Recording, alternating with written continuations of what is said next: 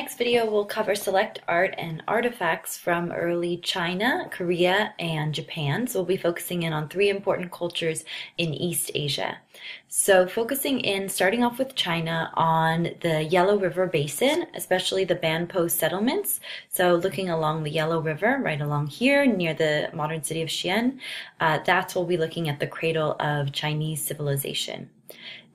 Just comparing a topographical map and then one that identifies where Banpo is along the Yellow River.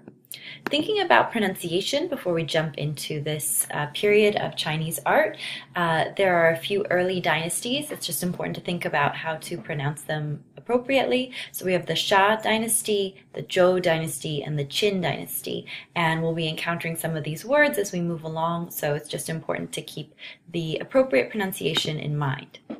So the Banpo settlements were Neolithic settlements that looked roughly like this. Here are some artistic reconstructions as well as archaeological sites, how they look today. And so you can see how they would have been created with basically poles going into the earth as well as a ditch to surround the settlements, most likely for protection.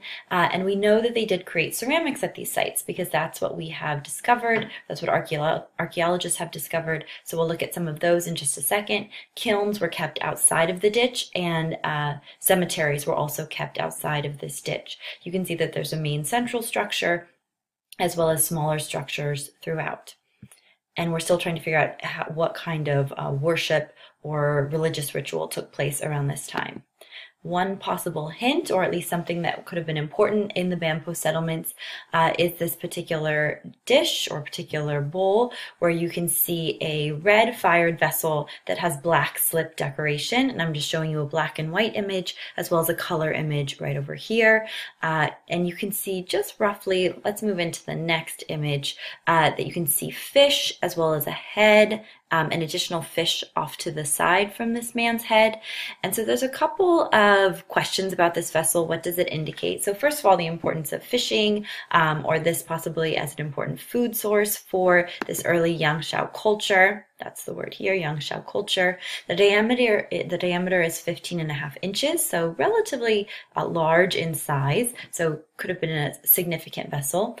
So there's one theory that maybe this is an ancestral figure that'll help bring about an abundant catch, maybe some kind of spiritual or ancestral figure. And the ancestry theory is significant because ancestor worship will become very important in China as we continue on looking at this particular culture.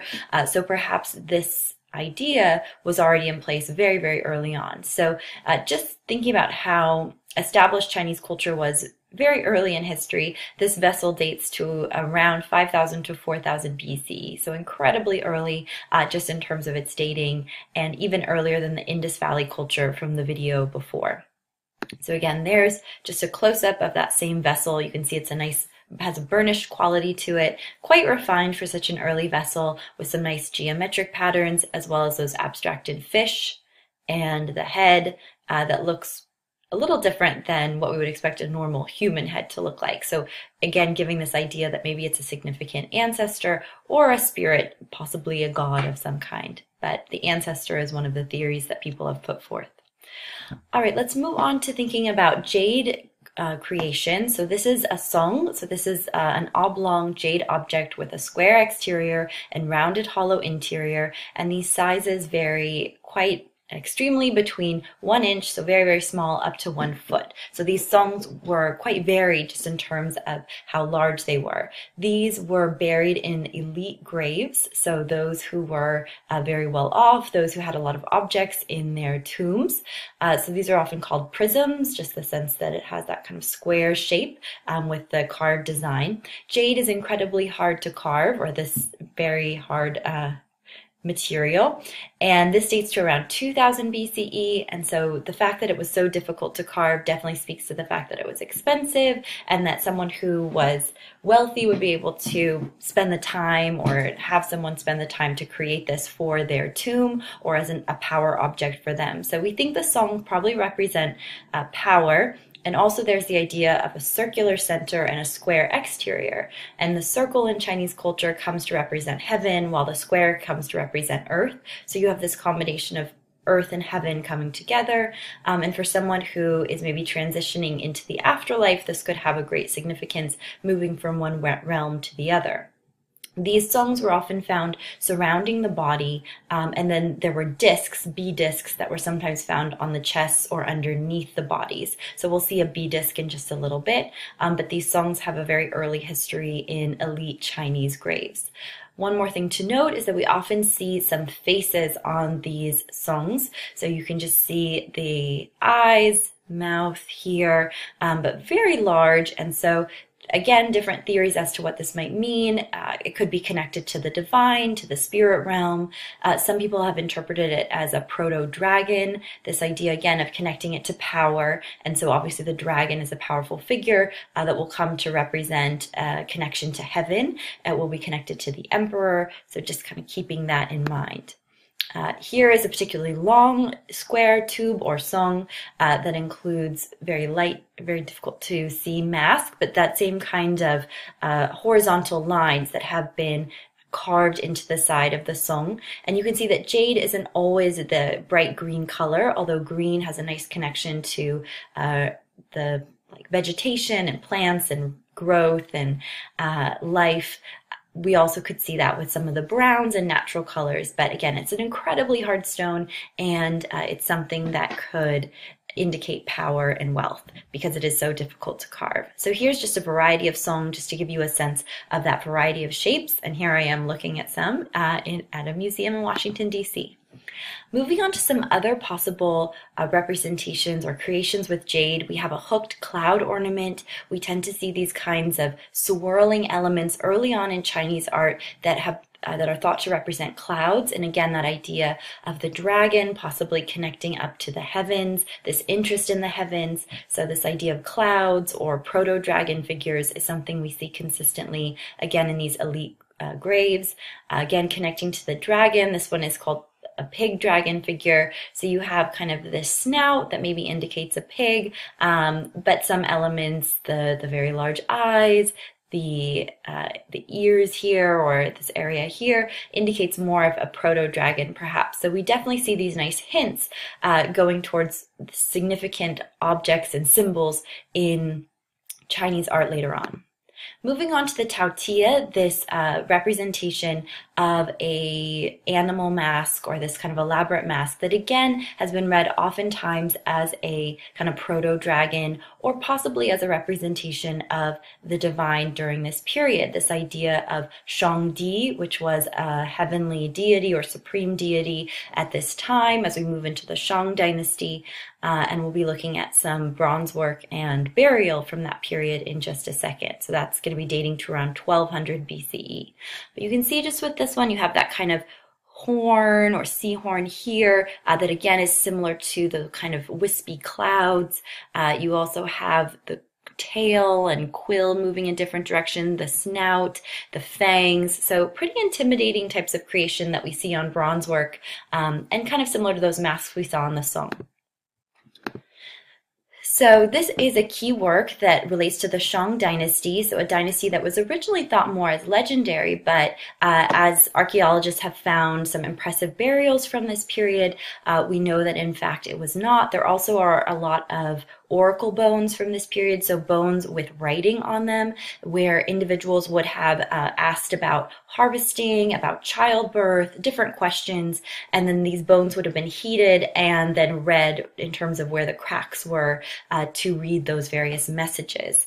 But looking at this particular tomb, it's actually a tomb of a woman. So to have a tomb of this size for a woman is pretty impressive. She was one of the consorts of the ruler Wu Ding. So he was the 12th ruler of Shang.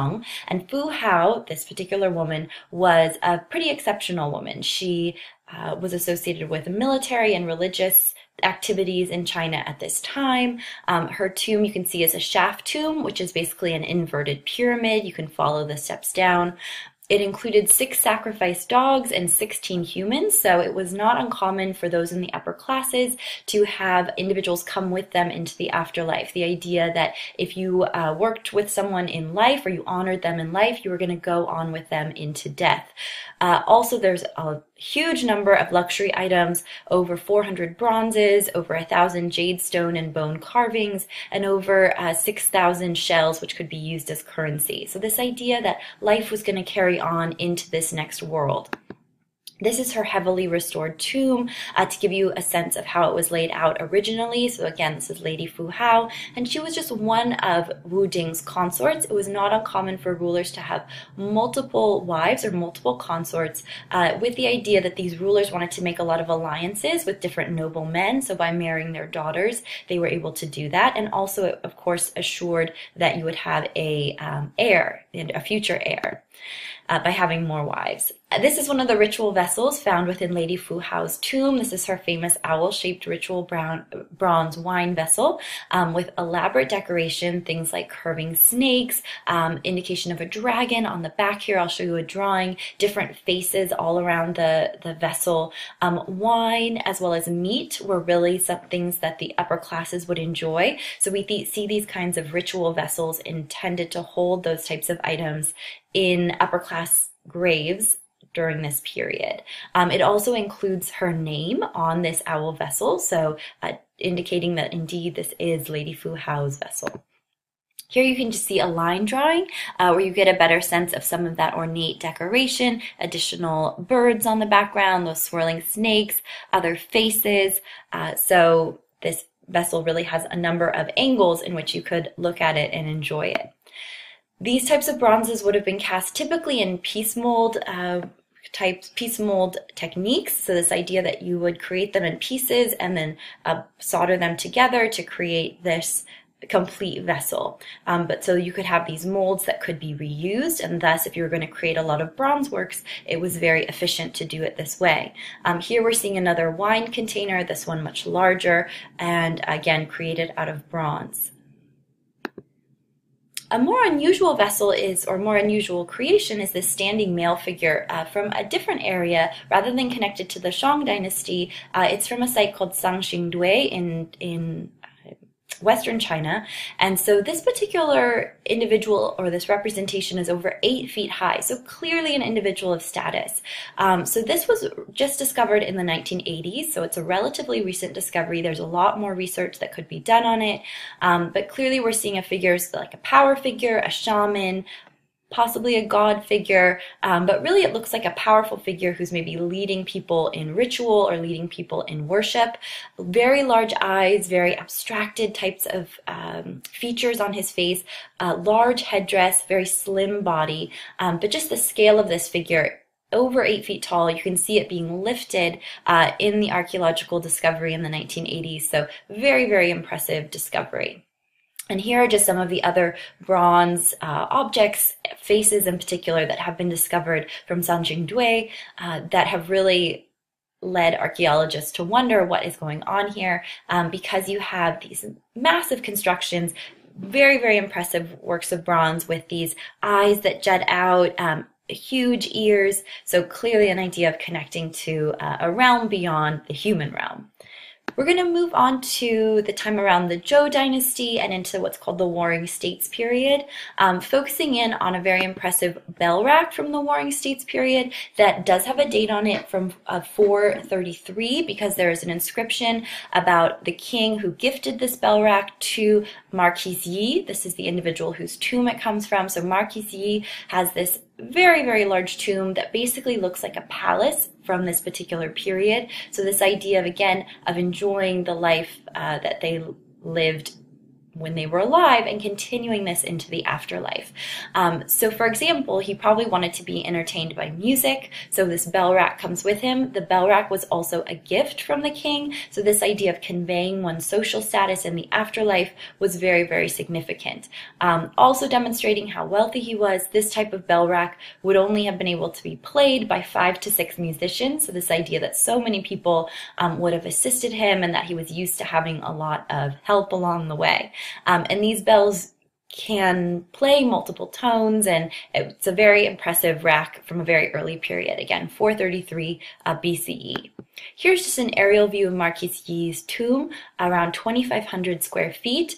There's the bell rack, his military works. This is where his coffin was, and there also were additional women who were buried here, as well as additional coffins right over here. So again, individuals came with Marquis Yi into the afterlife. We also can see a bee disc here dating or created from the Eastern Zhou, and this dates to between the 5th and 3rd century BCE. Again, you can see those dragons along the top, and that idea of the circle being connected to the heavens. You have a really nice idea of the heavens here. Again, these were used for burial, these bee discs, often placed on the chest or behind the body. So this idea of the dragon as something that could move between the celestial and terrestrial sphere, as something that was connected to the heavens, that could control the weather and can control the heavenly realm, something that of course you maybe would want to bring with you into the afterlife. So these bee discs, this one's particularly elegant and beautifully rendered. You can see this kind of texture along the outside, and then the dragons with almost these wisps of clouds coming off along the tail and along the front of these two dragons here. All right, let's move into Korea. In Korea, we see these kind of comb patterned vessels. So we start to see a real interest in ceramics also in Korea and in Japan. Korea, however, is known for these kind of more geometric designs. You can see just kind of a slashing along the edge here, as well as more consistent triangular forms all around the base here. This dates to around 3000 BCE. The legendary founding of Korea dates to 2333 BCE. However, we do have vessels that date all the way back to around 7000 BCE. So there's a long period of habitation in the Korean peninsula. However, these comb pattern vessels are particularly unique and demonstrate how food storage would have worked in the area near Seoul. Let's contrast that to the Japanese Jomon period. In the Jomon period, we're just looking at a reconstruction of a Jomon house, a Shiba Inu, the kind of dog that Jomon people probably would have hunted with in order to, or a similar type of dog that they would have hunted with in order to kill animals and to get food. So Jomon pottery, Jomon means cord marked, and so we have some beautiful pottery from this period that has this kind of cord marking or beautiful coil designs. So the early Jomon period, here you can see a kind of design using those thin coils to create a lovely pattern on the exterior. Again, this could have been used for storage. Most likely in the Jomon period, it was kind of semi-nomadic, so people would leave these villages for a certain amount of time to go hunt and then return back to these settlements. So of course, food storage would have been very important. Here we're seeing this idea of cord pattern from the middle Jomon period, this idea of paddling the surface before the clay is dry with a rope-bound stick, and also this idea of the coiling technique in order to create the vessel. One of my favorite Jomon pottery vessels is this middle Jomon work that almost looks like flames emerging out from the top. So you have this really nice texture along this top edge. You can see it's very irregular along this, and you have even more elaborate coil designs along the base. Here's just another view where you really get that sense of those kind of fiery flames emerging out from the top, and a really kind of sculptural quality along the exterior. So these Jomon vessels really are like individual works of sculpture, but of course they also had the more practical association of being used for food storage. Also from the Jomon period, we have these dogu figurines or clay figurines that really are a mystery. Some people have identified them as more fertility figures because there are slight indications of breasts, also those wide hips, so somewhat similar to the mother goddess figures we saw in the Indus Valley culture. But there's also indications of possible body scarification, these patterns we see here. Also the idea of elaborate dress or kind of patternings that people could have worn. Obviously it's very cold in some areas of Japan, so some people have even theorized these are like the goggles that were worn to protect one's eyes in the snow, leather goggles that had a slit in them. There's also, of course, the possible reading of a shaman or more of a spiritual figure if it is to be gendered male. However, those slight indications of breast seem to give it more of a female reading. So possibly a female shaman if it is supposed to be some type of religious figure. All right, our final culture is just to think about the Yayoi period, a rather late period in Japan, considering the dates we've been looking at in this particular lecture. But we start to see more social stratification, a change in the population. This is where you start to see more of these kingdoms develop. There is an architecture that indicates a need for defense, so more walls. Also, the rice agriculture develops, so this idea of who controls the rice most likely has the power. And also bronze casting is developed around this time. So Yayoi pottery looks like this. It tends to be more pointed in the base, more minimalistic or simplistic in design when contrasted to the Jomon pottery. Some of it has more of a red design or red color. However, some of it is more white, but clearly a shift from the Jomon tradition, showing a new period in Japanese culture. We also see these dotaku bells, these ceremonial bells from the Yayoi period, and these bells are very different from marquise types of bells, which were meant to be played by many individuals. These make a sound when you do hit them, however, it is very kind of muffled, and these have been found actually buried and with other ceremonial objects like mirrors. And so what we think is that these might have often been buried on hillsides overlooking rice fields in order to ensure that a plentiful crop would have been provided for. So these dotaku bells could have been significant in that sense. We also see different animals represented. For example, deer are pretty significant because this idea of antlers and this idea of regrowth. Also, the antler sometimes was connected to the idea of a tree of a life. So again, kind of life and regrowth, very significant. Also, other auspicious animals were sometimes represented. Hunting scenes could be represented on these dotaku bells. And so they, again, probably have a kind of ceremonial purpose in order to bring about a good crop or to bring about good luck in some way. However, not a traditional kind of musical instrument. And then a final kind of fun activity is just to try to identify which culture these vessels came from. So give it a second, maybe pause the video. Okay, I'll tell you which is which. So A would be Korea, more of that comb style pottery. This is Banpo style from China. This is Jomon from Japan, also Jomon, and then this is Yayoi from Japan. So I hope you got 100%. See you in the next video.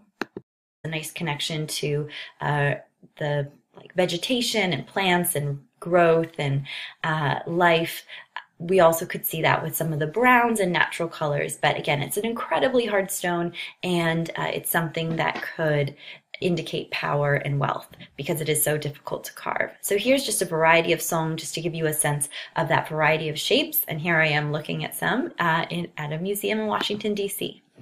Moving on to some other possible representations or creations with jade, we have a hooked cloud ornament. We tend to see these kinds of swirling elements early on in Chinese art that are thought to represent clouds, and again that idea of the dragon possibly connecting up to the heavens, this interest in the heavens. So this idea of clouds or proto-dragon figures is something we see consistently again in these elite graves.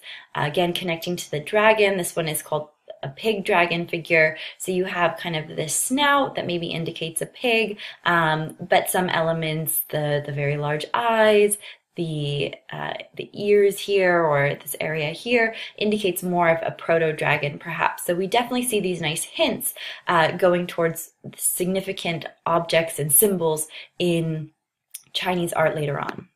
Moving on to the tautia, this representation of a animal mask or this kind of elaborate mask that again has been read oftentimes as a kind of proto-dragon or possibly as a representation of the divine during this period. This idea of Shangdi, which was a heavenly deity or supreme deity at this time as we move into the Shang dynasty.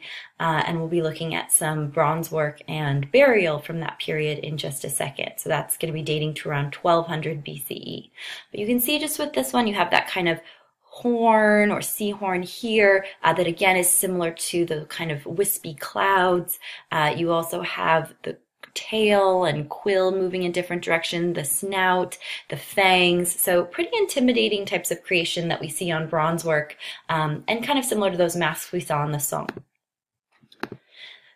So this is a key work that relates to the Shang dynasty, so a dynasty that was originally thought more as legendary, but as archaeologists have found some impressive burials from this period, we know that in fact it was not. There also are a lot of oracle bones from this period, so bones with writing on them, where individuals would have asked about harvesting, about childbirth, different questions, and then these bones would have been heated and then read in terms of where the cracks were to read those various messages. But looking at this particular tomb, it's actually a tomb of a woman. So to have a tomb of this size for a woman is pretty impressive. She was one of the consorts of the ruler Wu Ding. So he was the 12th ruler of Shang. And Fu Hao, this particular woman, was a pretty exceptional woman. She was associated with military and religious activities in China at this time. Her tomb you can see is a shaft tomb, which is basically an inverted pyramid. You can follow the steps down. It included 6 sacrificed dogs and 16 humans, so it was not uncommon for those in the upper classes to have individuals come with them into the afterlife. The idea that if you worked with someone in life or you honored them in life, you were going to go on with them into death. Also, there's a huge number of luxury items, over 400 bronzes, over 1,000 jade, stone, and bone carvings, and over 6,000 shells, which could be used as currency. So this idea that life was going to carry on into this next world. This is her heavily restored tomb to give you a sense of how it was laid out originally. So again, this is Lady Fu Hao, and she was just one of Wu Ding's consorts. It was not uncommon for rulers to have multiple wives or multiple consorts, with the idea that these rulers wanted to make a lot of alignment to the next image, that you can see fish as well as a head, an additional fish off to the side from this man's head. And so there's a couple of questions about this vessel. What does it indicate? So first of all, the importance of fishing, or this possibly as an important food source for this early Yangshao culture. That's the word here, Yangshao culture. The diameter is 15.5 inches, so relatively large in size, so could have been a significant vessel. So there's one theory that maybe this is an ancestral figure that'll help bring about an abundant catch, maybe some kind of spiritual or ancestral figure. And the ancestry theory is significant because ancestor worship will become very important in China as we continue on looking at this particular culture. So perhaps this idea was already in place very, very early on. So just thinking about how established Chinese culture was very early in history, this vessel dates to around 5,000 to 4,000 BCE, so incredibly early just in terms of its dating, and even earlier than the Indus Valley culture from the video before. So again, there's just a close-up of that same vessel. You can see it's has a burnished quality to it, quite refined for such an early vessel, with some nice geometric patterns, as well as those abstracted fish and the head that looks a little different than what we would expect a normal human head to look like. So again, giving this idea that maybe it's a significant ancestor or a spirit, possibly a god of some kind. But the ancestor is one of the theories that people have put forth.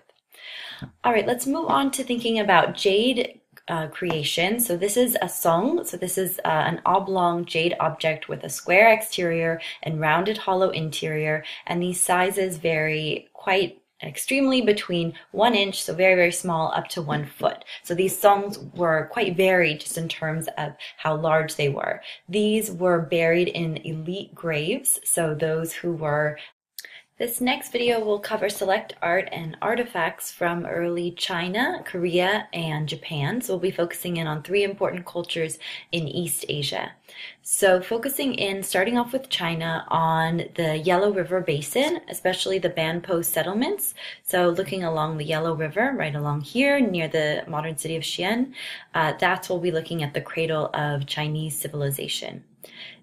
Just comparing a topographical map and then one that identifies where Banpo is along the Yellow River.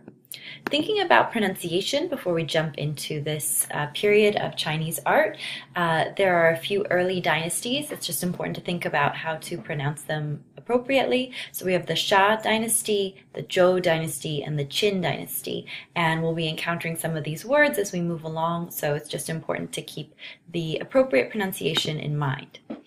So the Banpo settlements were Neolithic settlements that looked roughly like this. Here are some artistic reconstructions as well as archaeological sites, how they look today.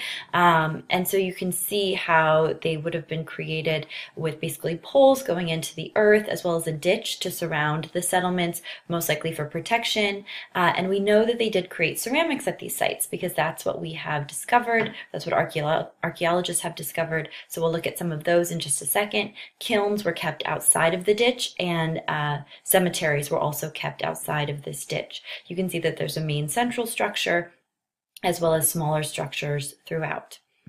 And we're still trying to figure out what kind of worship or religious ritual took place around this time. One possible hint, or at least something that could have been important in the Banpo settlements, is this particular dish or particular bowl where you can see a red fired vessel that has black slip decoration. And I'm just showing you a black and white image as well as a color image right over here. And you can see just roughly, let's move it, very well off, those who had a lot of objects in their tombs. So these are often called prisms, just the sense that it has that kind of square shape with the carved design. Jade is incredibly hard to carve, or this very hard material, and this dates to around 2000 BCE, and so the fact that it was so difficult to carve definitely speaks to the fact that it was expensive and that someone who was wealthy would be able to spend the time or have someone spend the time to create this for their tomb or as a power object for them. So we think the songs probably represent power. And also there's the idea of a circular center and a square exterior. And the circle in Chinese culture comes to represent heaven, while the square comes to represent earth. So you have this combination of earth and heaven coming together.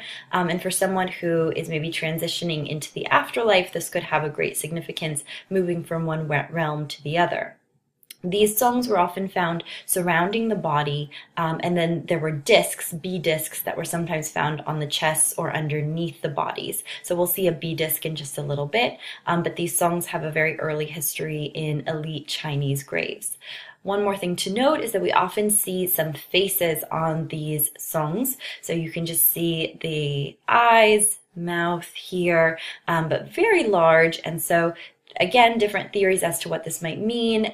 It could be connected to the divine, to the spirit realm.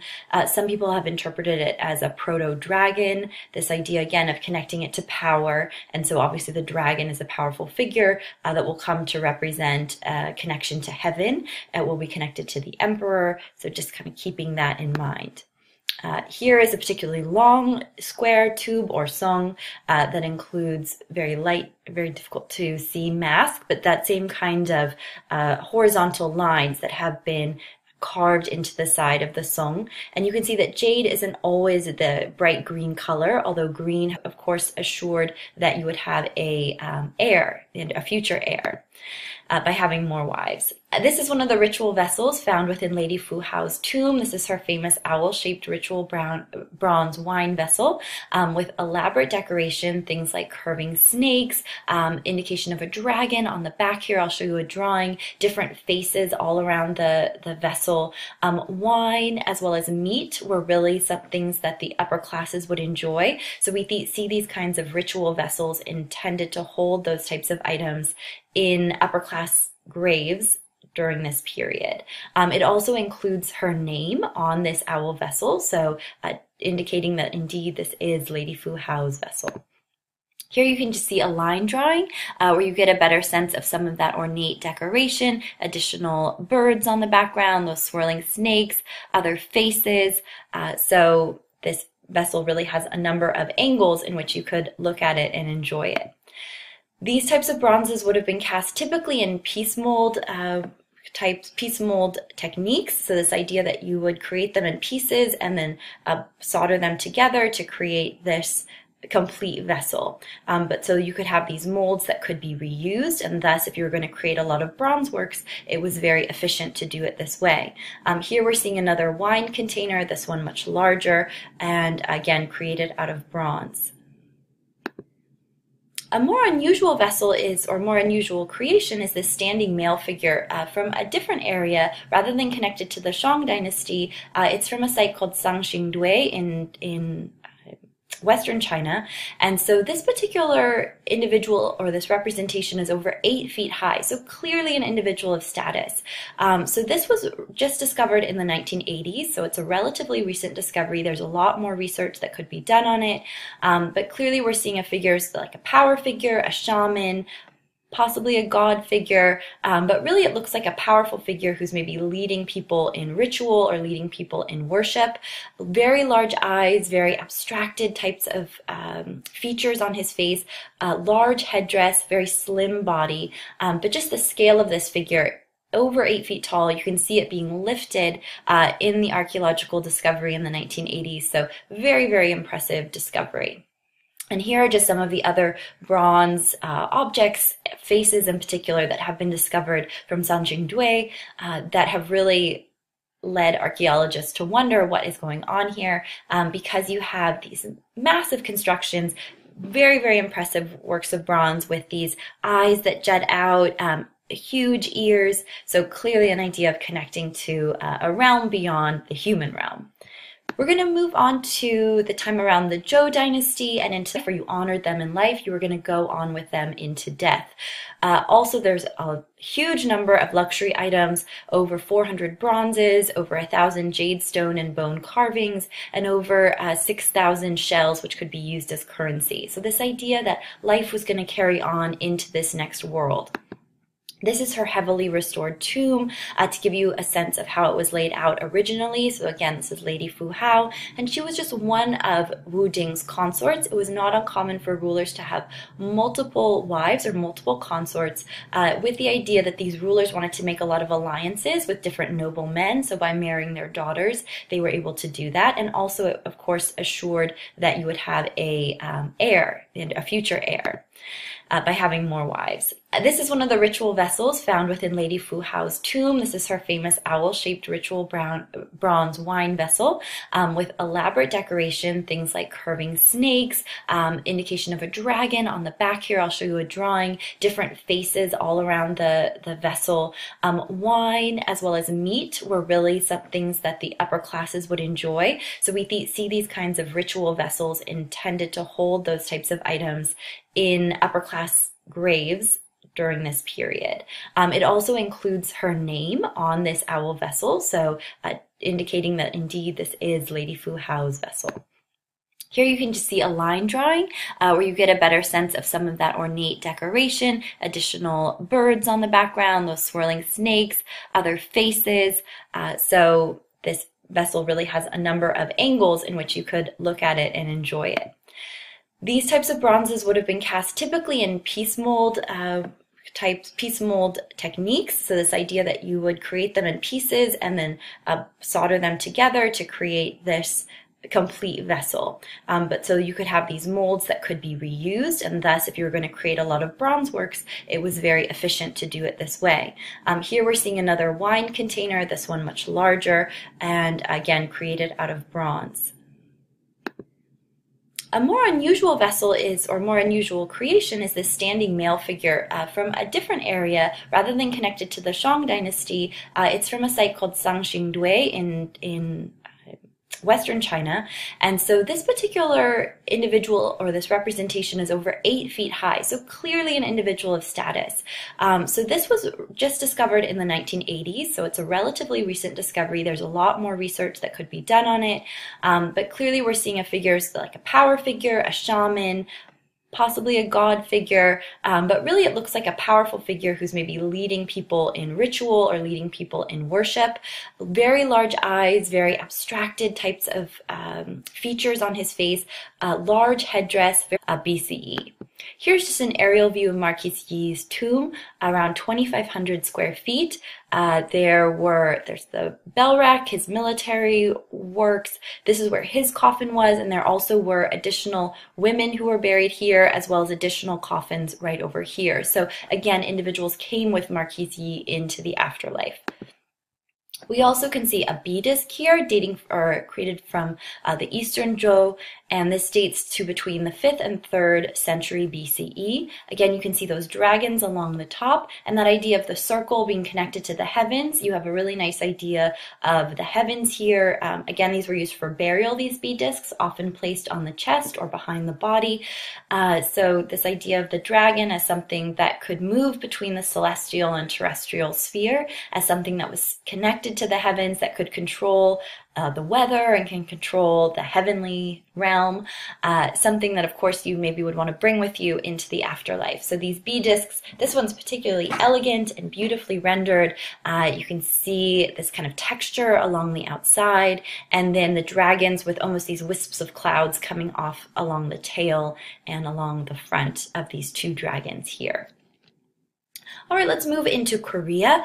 In Korea, we see these kind of comb patterned vessels. So we start to see a real interest in ceramics also in Korea and in Japan. Korea, however, is known for these kind of more geometric designs. You can see just kind of a slashing along the edge here, as well as more consistent triangular forms all around the base here. This dates to around 3000 BCE. The legendary founding of Korea dates to 2333 BCE. However, we do have vessels that date all the way back to around 7000 BCE. So there's a long period of habitation in the Korean peninsula. However, these comb pattern vessels are particularly unique and demonstrate how food storage would have worked in the area near Seoul. Let's contrast that to the Japanese Jomon period. In the Jomon period, we're just looking at a reconstruction of a Jomon house, a Shiba Inu, the kind of dog that Jomon people probably would have hunted with in order to, or a similar type of dog that they would have hunted with in order to kill animals and to get food.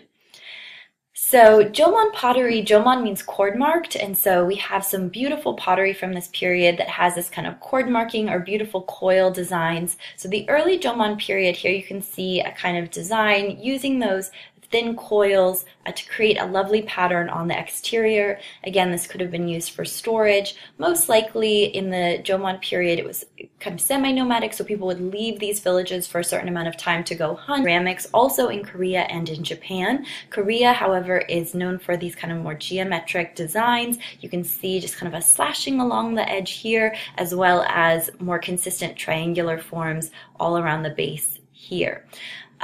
This dates to around 3000 BCE. The legendary founding of Korea dates to 2333 BCE. However, we do have vessels that date all the way back to around 7000 BCE. So there's a long period of habitation in the Korean peninsula. However, these comb pattern vessels are particularly unique and demonstrate how food storage would have worked in the area near Seoul.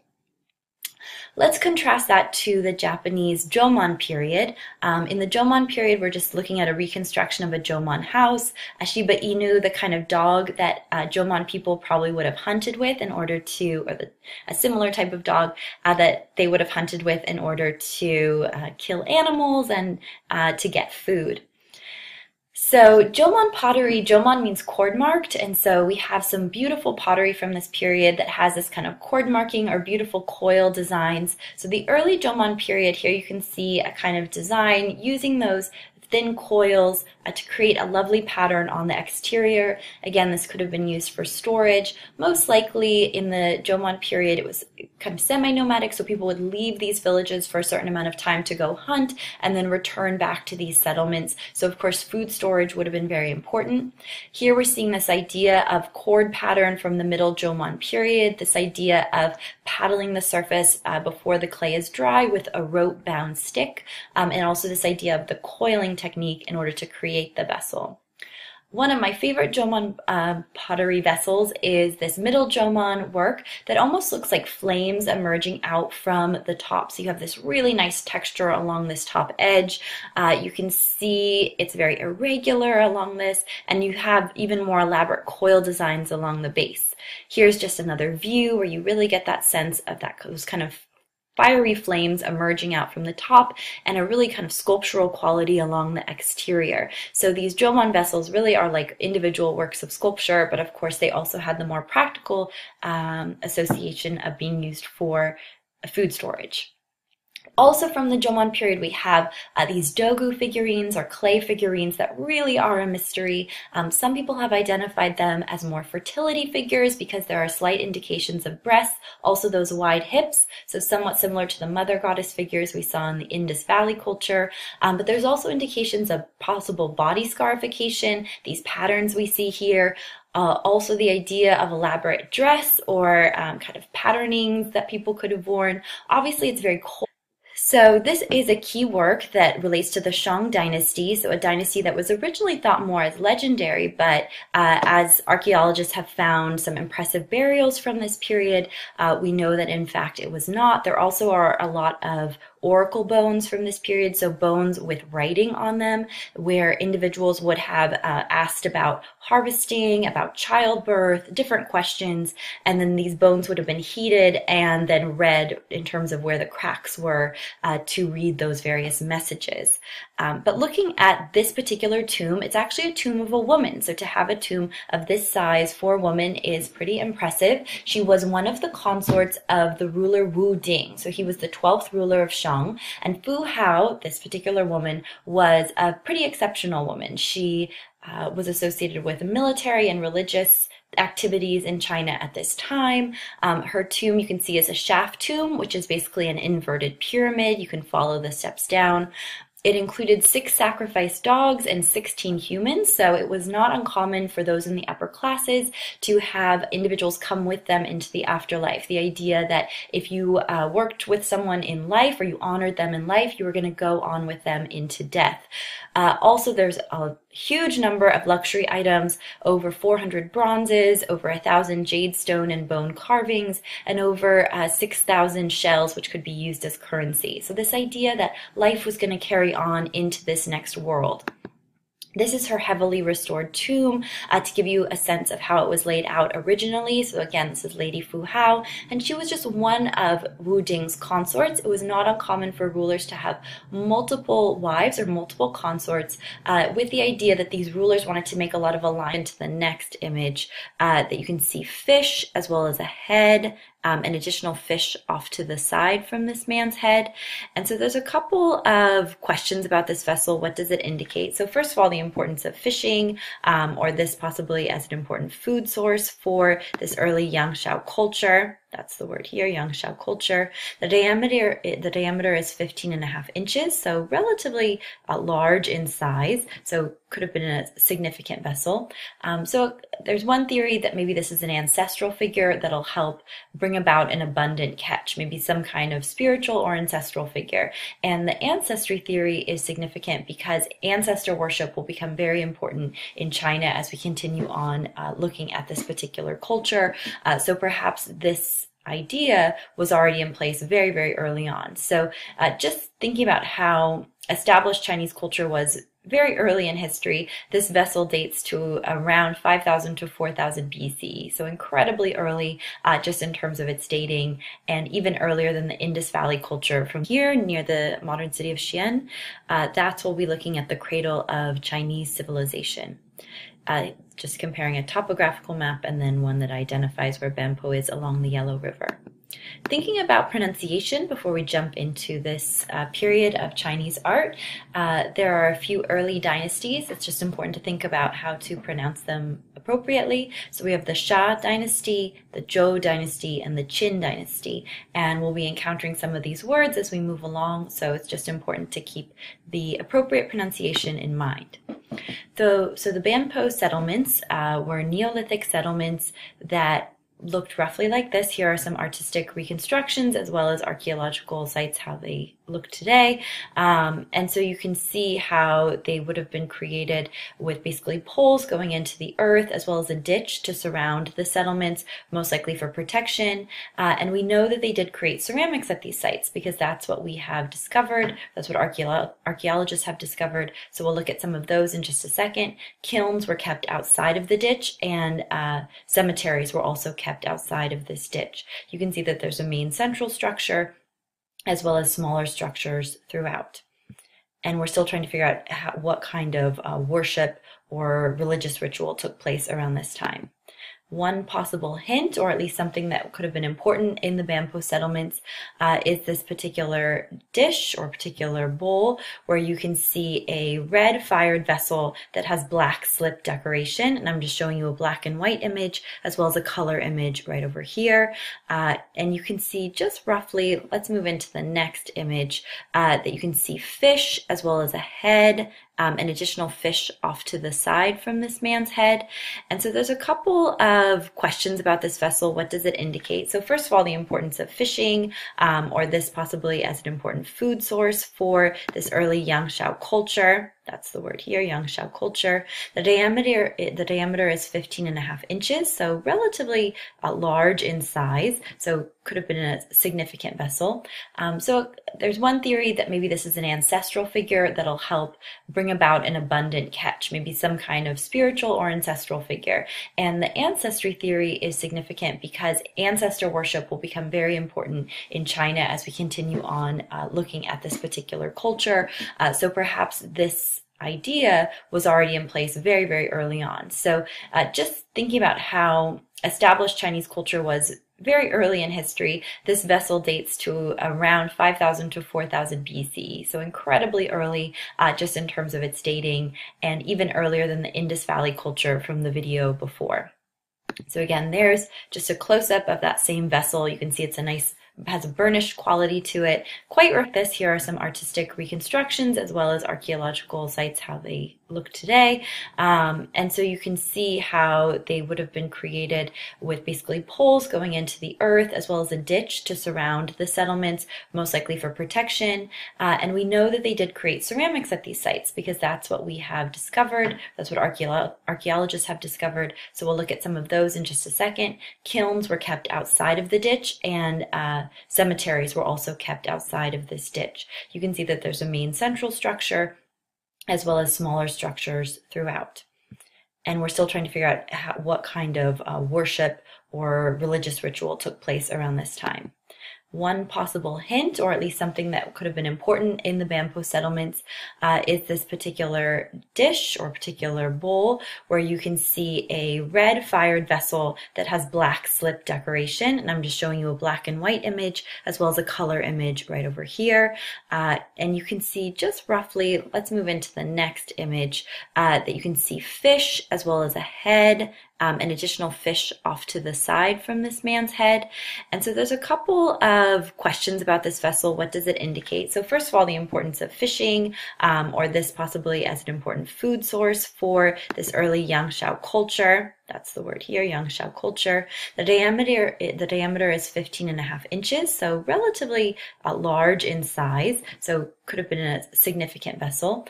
So there's one theory that maybe this is an ancestral figure that'll help bring about an abundant catch, maybe some kind of spiritual or ancestral figure. And the ancestry theory is significant because ancestor worship will become very important in China as we continue on looking at this particular culture. So perhaps this idea was already in place very, very early on. So just thinking about how established Chinese culture was very early in history, this vessel dates to around 5000 to 4000 BCE. So incredibly early just in terms of its dating, and even earlier than the Indus Valley culture from the video before. So again, there's just a close-up of that same vessel. You can see it's has a burnished quality to it, quite refined for such an early vessel, with some nice geometric patterns as well as those abstracted fish and the head that looks a little different than what we would expect a normal human head to look like. So again, giving this idea that maybe it's a significant ancestor or a spirit, possibly a god of some kind. But the ancestor is one of the theories that people have put forth. All right, let's move on to thinking about jade creation. So this is a song. So this is an oblong jade object with a square exterior and rounded hollow interior. And these sizes vary quite extremely between 1 inch, so very, very small, up to 1 foot. So these songs were quite big for food storage. Also from the Jomon period, we have these dogu figurines or clay figurines that really are a mystery.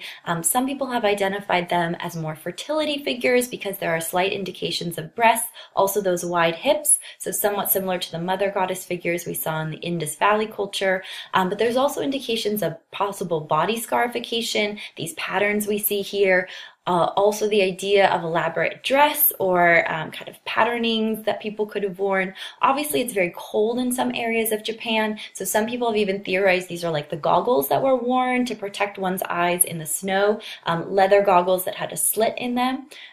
There's also, of course, the possible reading of a shaman or more of a spiritual figure if it is to be gendered male. However, those slight indications of breast seem to give it more of a female reading. So possibly a female shaman if it is supposed to be some type of religious figure.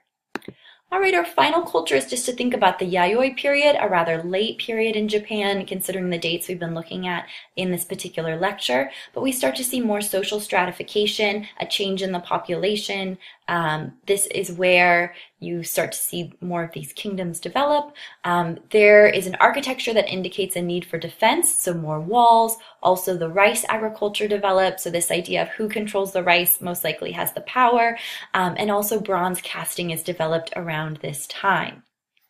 So Yayoi pottery looks like this. It tends to be more pointed in the base, more minimalistic or simplistic in design when contrasted to the Jomon pottery. Some of it has more of a red design or red color. However, some of it is more white, but clearly a shift from the Jomon tradition showing a new period in Japanese culture.